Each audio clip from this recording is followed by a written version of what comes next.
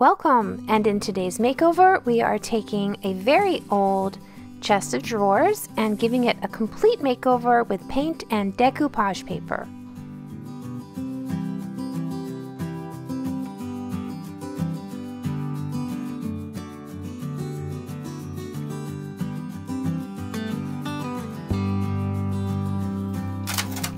I bought this piece for only $5 at a sale, and I think you can see why. It was in really bad condition, and the first step is to clean and prep, and that meant taking out all of that old 1960s lining paper and wiping it all down and lightly sanding the piece to get any kind of oil or residue off of it before I apply the paint.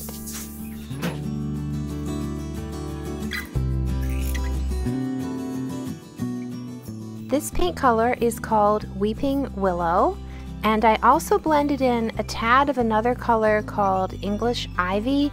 I just did that like on the sides and corners of the piece. These colors are both from Dixie Belle paints.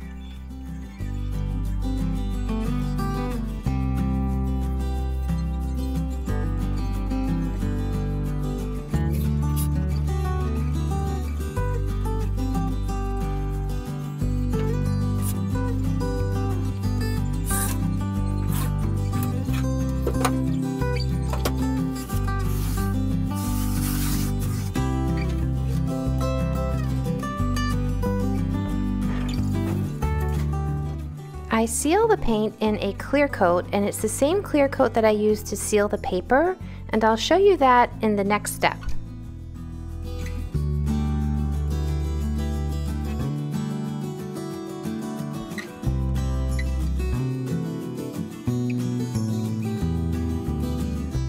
Now on to the paper, and to do this I first cut off the white edges so that wouldn't show. And this paper is called Sepia Rose. It's another product from Dixie Belle, and I'm going to apply it by using their clear coat with a sponge brush. I'm going to apply the clear coat all over the drawers and then onto the back of the paper for it to adhere.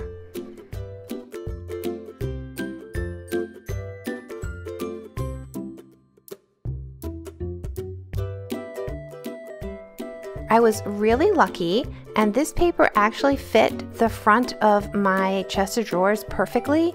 It was the exact size to cover all 3 drawers as well as the slats in between. So I am going to use my hands just to smooth it out as best as I can.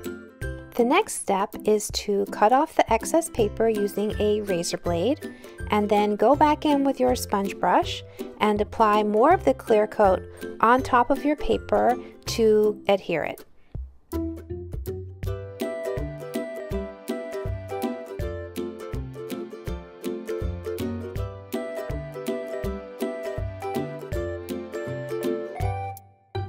The paper is actually pretty strong, and it allows for you to kind of move it around when you're working on the project, and it doesn't tear too easily, which is a big bonus.